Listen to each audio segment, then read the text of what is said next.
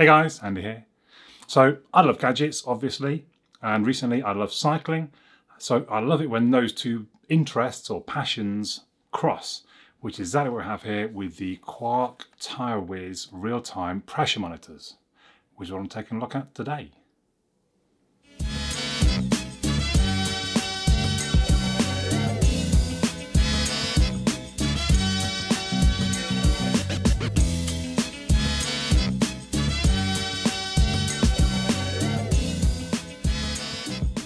So here's the packet. You can see it's got ANT Plus and Bluetooth, and the big space for the accessory is this little gadget which you'll need to get the core of the valve out.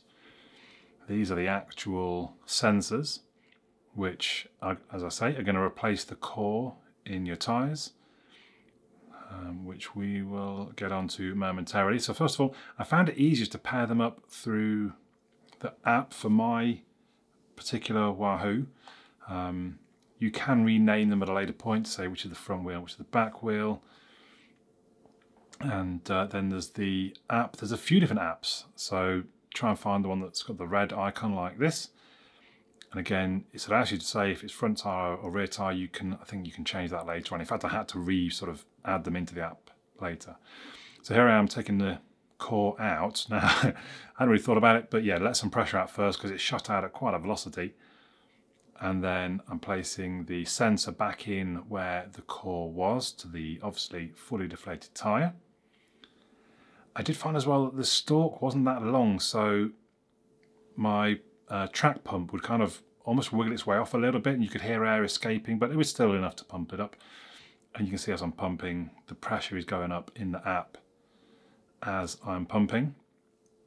I then spent quite some time trying to get the valve out of the rear inner tube until I realised that it was not a removable valve. So I took that one out, put a different inner tube in, and took the core out of that, and we're back in business. I don't quite know why I put this shot in, but I thought it was quite amusing. And again, you can watch the pressures go up. So as you're pumping the tyres up, both the pressure showed as red there, but I'll show you later you can set like a target. So it'll go green when you're in the target zone. And it's a matter of putting the bike back together. Obviously you don't need to take the bike, but it's only because I had to take the inner tube out and put a new inner tube in. So key thing then is, along with your levers, don't forget the core removal tool. You can get them for only like £1 or £2 from places like Wiggle or even Amazon. It's worth having a few and just dot them around the place. So here we go. I'm going to set the target to 100. And then I'm going to set the sort of leeway to 10 psi. So anything from 90 to 110 will show as green.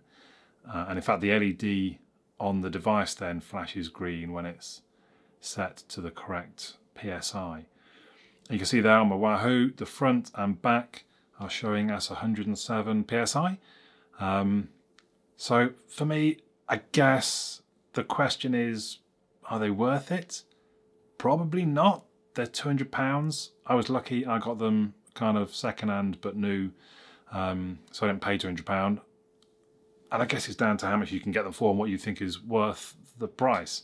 And there's already people saying to me, why on earth have you done that? Why do you need that? You don't need that. But I'm just one of those guys, I'm riding along, I'm always looking down at my rear tyre thinking, does it feel a bit soft? Has the pressure gone down a bit?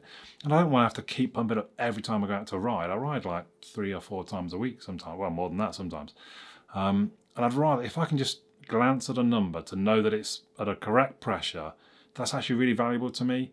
It'll just give me that peace of mind. So it's not about letting me know that I've got a flat, it's just letting me know that my pressure's low, because if my pressure's low, a big guy like me, that's when you get the pinch flats on the tube gets pinched against the rim and it goes the hole, and that's how you get the flat.